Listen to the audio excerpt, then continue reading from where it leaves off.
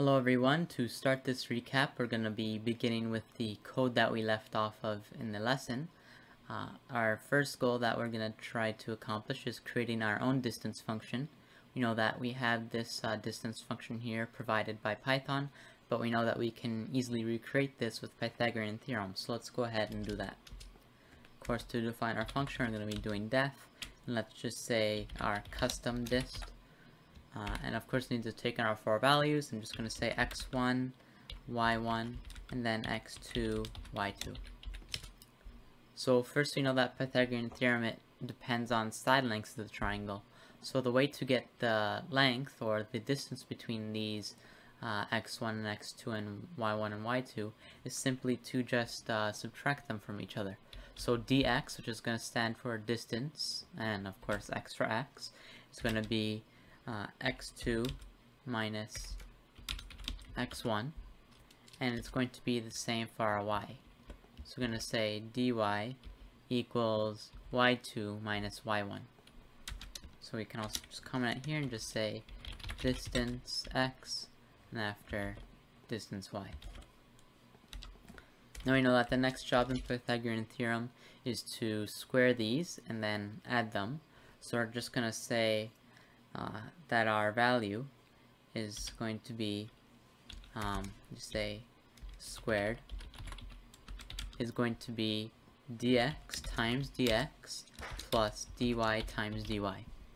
Nice thing about Python is that it will follow the order of operations, so it will actually do these multiplications first before it will do the addition, which is perfect.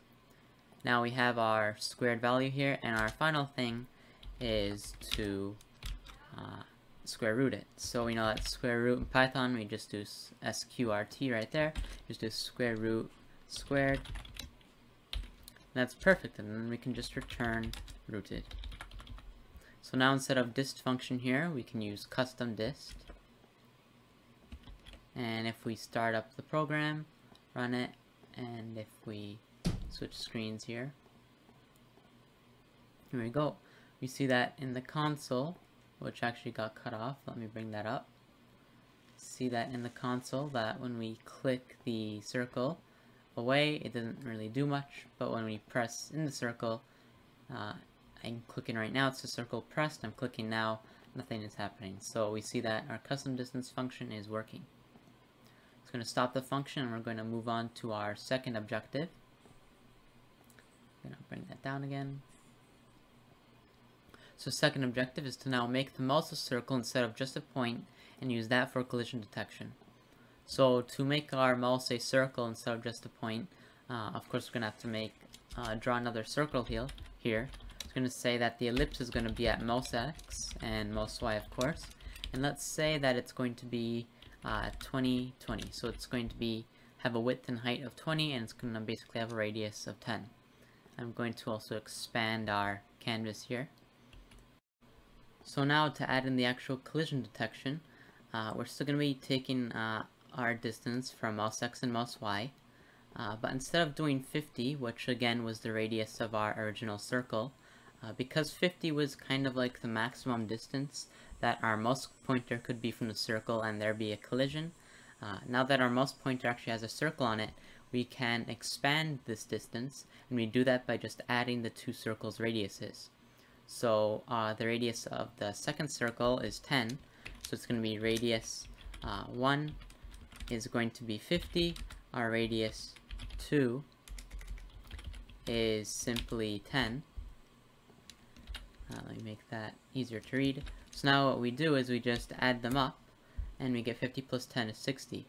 So now that we make this 60, it's going to test if the length between our mouse pointer and the circle is less than 60, which would mean that they're most definitely, the circles are most definitely touching. So you can go ahead and test this when you run our program. There we go. I made a little bug here. I forgot to make sure to clear the background every draw loop, so you can fix that easily. Just saying background 200. There you go. Run it again. Now let's also bring up our console so we could see what the program is saying. So now our circle and everything is working. So now I'm clicking over here. Nothing is showing up in the console, which is great. Now I'm going to get a little close and just have the circles overlap, not the mouse pointer. So now if I click, we see that it says our circle is pressed. Do it again from this side, circle pressed. So we see that the distance between like the center point and the cursor, when it's over 60, it's not a collision, but when it's just under 60, the circles are overlapping, circle pressed. So that's it for this recap. Now we have the knowledge we need to make a game, so we're going to be doing that for our conclusion for this course in lesson 7, and I hope you enjoyed. Bingoa.